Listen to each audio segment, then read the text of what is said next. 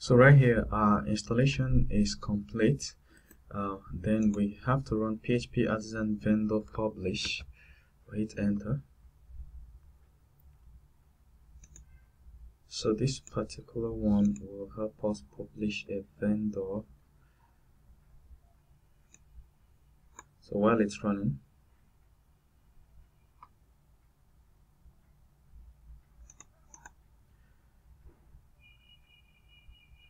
okay,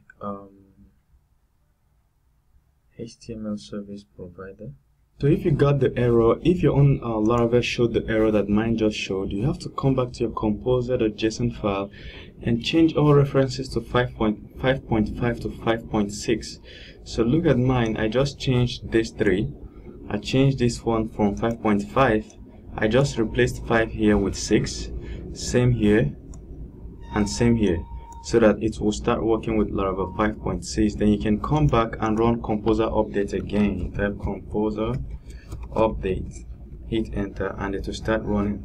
So once your composer update completes, then we can go back and run PHP Artisan vendor publish, and this time it will work.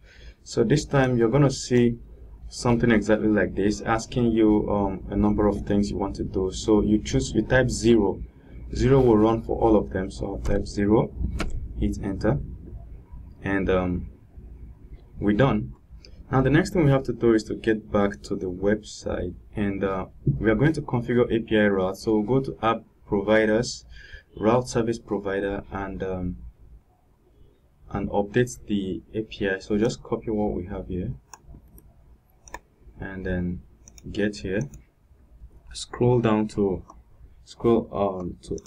app, then providers. Inside the providers folder, I hope you're seeing what I'm doing.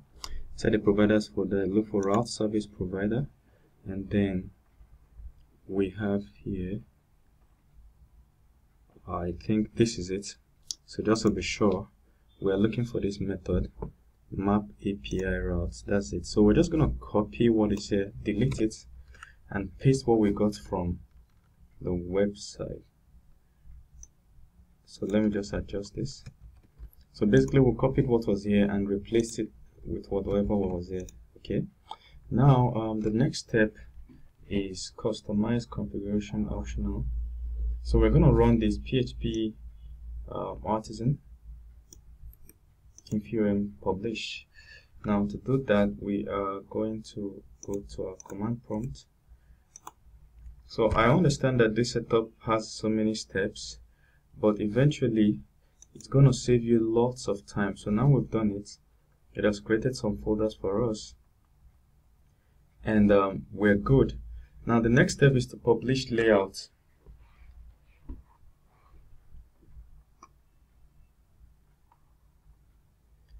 So we're going to run this, and it will create a Bootstrap based layout for us. So to do that, it's simple. We come here and run this, hit enter.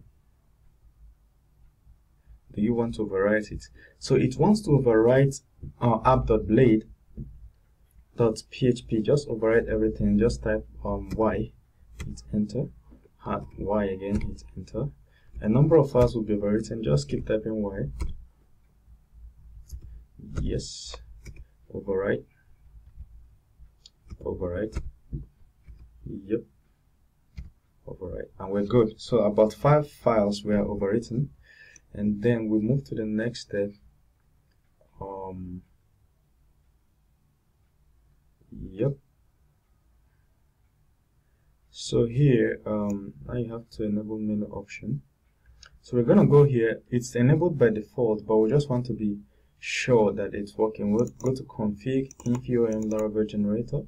So we get back to our source code.